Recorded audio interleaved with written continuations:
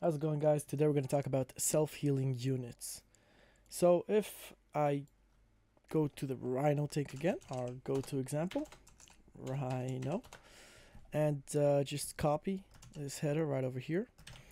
If I add the flag self-healing equals yes, now this unit will automatically heal itself when attacked. So if I have a look at my Rhino tank here, if I attack it, if we take a close look here, we will see that it is auto-healing slowly. Let's do a bit more damage here and then move away.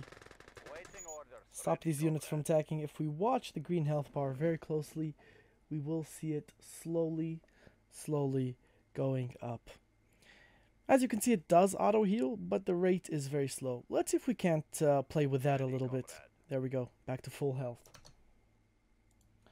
So if I go to rules.ini, right at the top actually, we don't even have to search for this. There's under general, there's something called repair rate. This is how fast it's going to repair. Minutes between applying repair step. So let's just copy general over to our map here and add in repair rate as well. Just going to stick that in there as well. So the minimum for this flag actually is 0.002. Any lower and you will get a crash on CNCnet. Let's see what happens when we put it at 0.002. Alright, now if I take my conscripts and attack the Rhino, as you can see the health goes down, but it right away goes up because the self-healing is so fast. Unfortunately, this does not only affect the Rhino.